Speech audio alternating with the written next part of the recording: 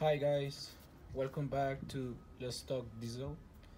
Today we're gonna talk about the EGR Venturi pipe for Freightliner and Volvos. In Freightliner for DD13, DD15 and DD16 engine, and for Volvos D13 and D16. So the one you're seeing right now, it's for Freightliner. This is the uh, model has been since I don't know 2010 by now, and in the newest Cascadias, the ones that comes with DD15 engine, with the newest DD15 engine, there's not that much a difference between this one and those. To clean this one, all right, first of all you have to be sure all inside there is clean. Let me see if I can show you with the flashlight. You can see it right now. It's not that bad, all right? It's not that bad. Let's check it out the other side. This is the inlet side, this inlet side, and this is the outlet side, all right? And as you can see, this one has two different sizes, right? This is for the exhaust side and this is for the intake side, okay? And here on the top, we have the EGR delta pressure sensor. That's the responsible to control the turbo and the EGR valve, how much it opens, how much it closes, and how much the BGT needs to move. All right, to clean this one, it's really simple. You need hot water and something pointing like this.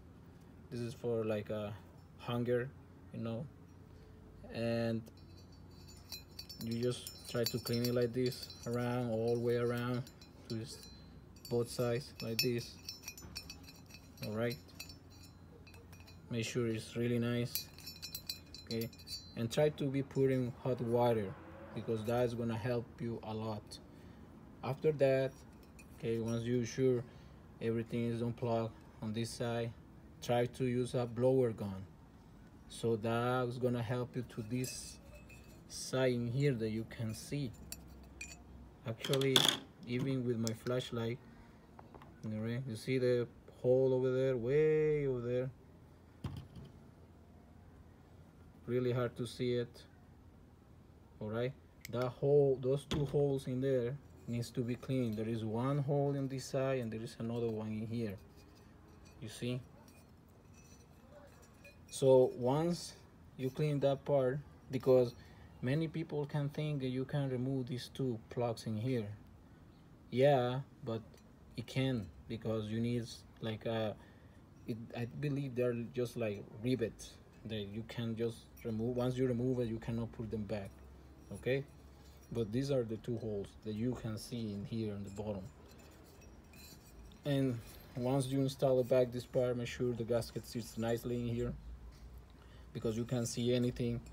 But many people, that's the reason why it has this hole, because the gasket has a hole in there, and that helps you to do the alignment when you're installing the gasket on this side. The hose is really easy, really basic. Put some grease, slide it in, that's it.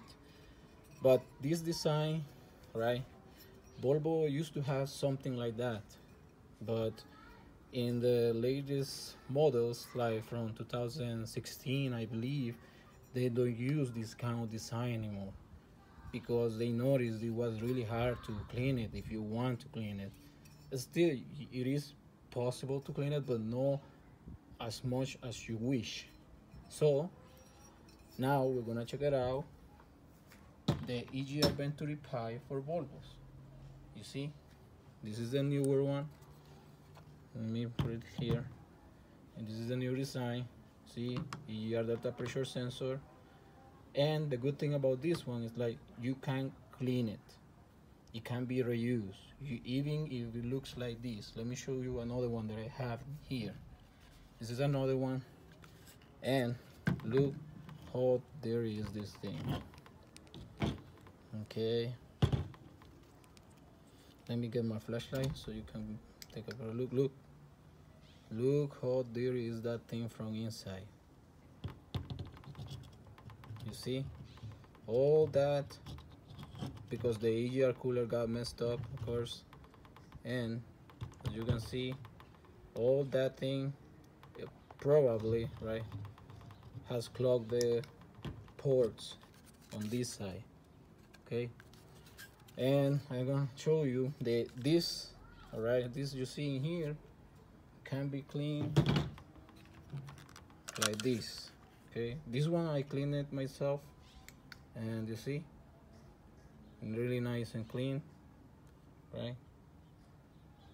And the same thing, you just need to disassemble it. So that's what we're gonna do right now. First, we're gonna remove the EGR delta pressure sensor, or EGR DPS. Right, you need a 10 range or socket, right? It doesn't matter what drive, 1/4, 3/8 will do it. Okay, now we take it off.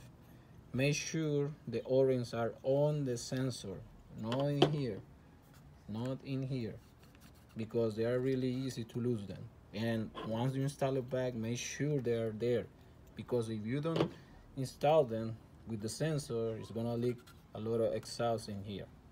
All right, once this is done, you see we have there is 1, 2, 3 Torx. They need to be removed. These are Torx 25. Okay, you can use 20 as long they're not that tight. If they are too tight, you're gonna mess up this part in here and you won't be able to remove it anymore. And we have 4 Phillips screws in here, 1, 2, 3, and 4. So let's start removing. Let's see this one here.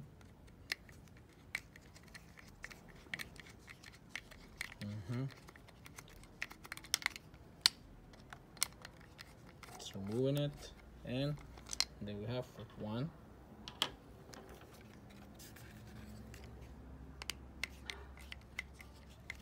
2.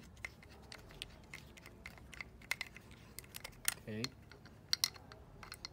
this is plastic. Well, I believe these are like no, there is no plastic on it. There's just aluminum. So this is the third one.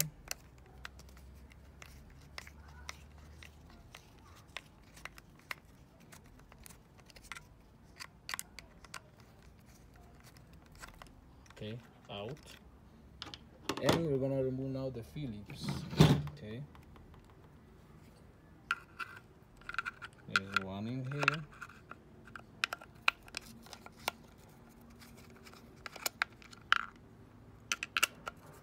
2,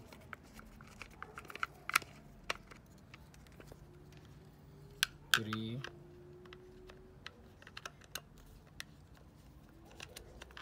and 4.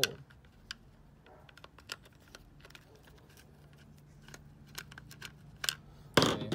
Once we remove these 4 screws, okay, let's put it in here. Okay. Now we can open it. See? Once you open it, you see? Okay. Had 2 little pipes in there. See them, right? This part in here, in the back, it's not really necessary to remove it, but to check if the pipe is fine around the back, you should. And the first thing you need to know is, like, if you see like there's any crack or something, that you see that there's any leak, that doesn't come from these, from these holes, because I'm gonna explain you why these holes need O-rings. Okay, it doesn't come from that side. Yeah, you see, you need to replace the whole thing if there is any crack in here. All right, or if this part is damaged from here, of course you need to replace it. The same was from the inlet side. Okay, and when you install it back to the truck around the engine, make sure this O-ring sits properly, because as I told you guys before, if you don't install it properly, it might leak. Now back to explain about these holes in here. Okay, let me get my flashlight again. Okay, as you can see in there are 2 O-rings inside of each hole. Okay, 2 O-rings inside each hole. Okay, so we're gonna remove all of them. Okay, because this is gonna help us to install it easily. Okay, there is another one here, and sorry guys. Okay, there's another one, and there is another one here. Okay, so you see now we have 4 O-rings in here. Okay, now checking this part in here. Okay, see now if I remove it, there is only 1 O-ring and 1 O-ring here. All right, and there is another 2 O-rings in here too. There is another, you see them? Okay, so we had to take them out too. Okay, first one, see, and the second one.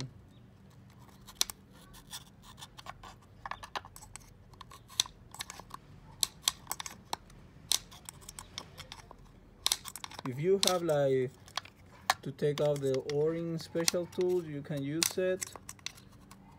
For me right now I don't have it up hand, but I still was able to remove the O-ring, guys. See? Okay, now you see how many O-rings on those small tubes? There are 8 O-rings in total, which means each tube has 4 O-rings. Okay,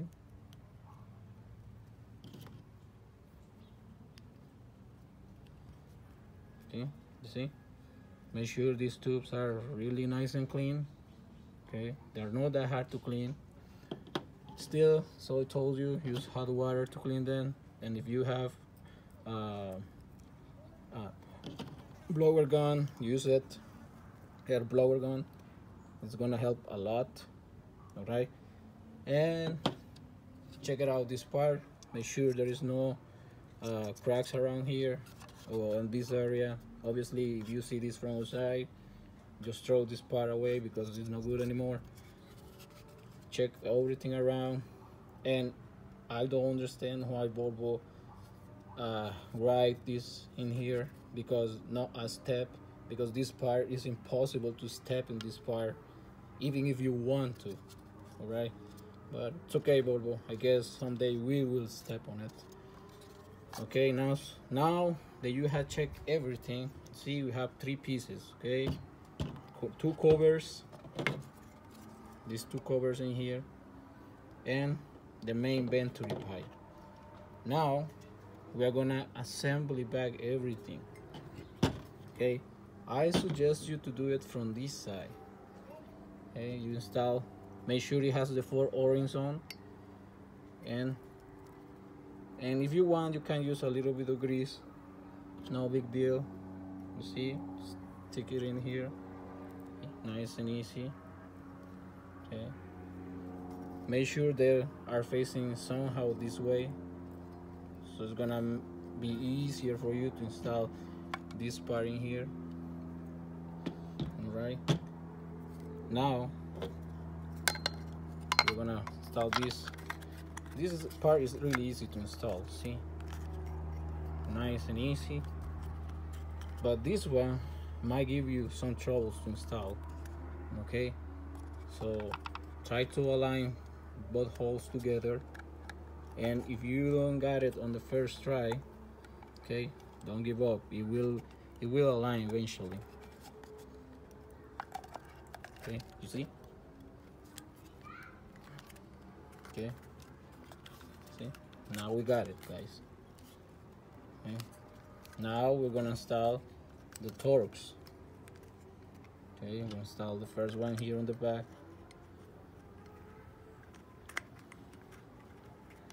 This is the easier part, because once you align those two the tubes over there.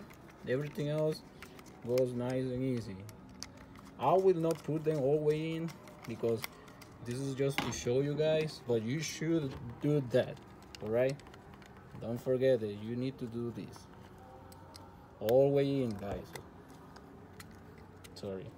Okay, see.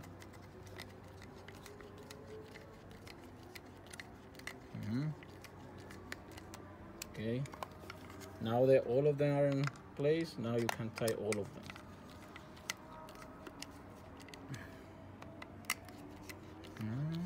Easy. And at the end we have the 4 Phillips bolts, the screws, sorry guys. Okay, 1.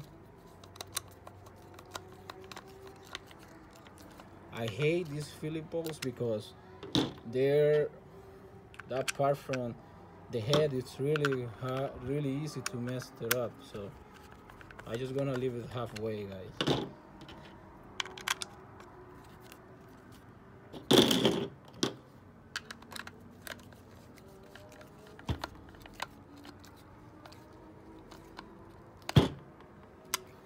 Okay, and the last one in here. It's really hard for me to film like this, guys, so sorry if you can see it sometimes properly. All right, and there we have it. Now the last touch, the sensor. And don't worry, guys, this sensor will not fit the other way even if you try.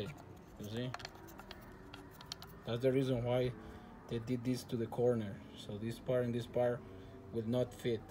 So just turn it around and it should fit. Put the 210 screws, 210 bolts in here, install them. Make sure the O-rings are in place too.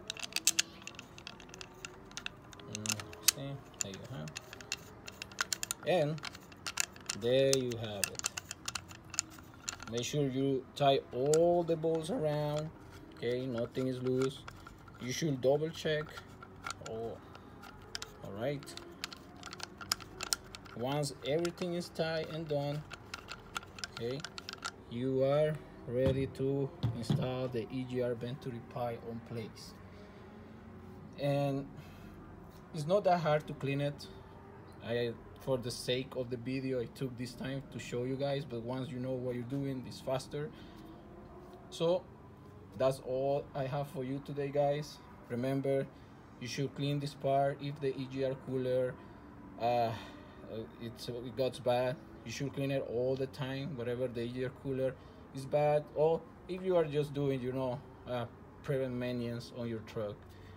So thanks for watching, and I really appreciate all the subscribers that I have right now. We are around 3,000 people. Thank you, and I'll see you in my next video, guys. Bye.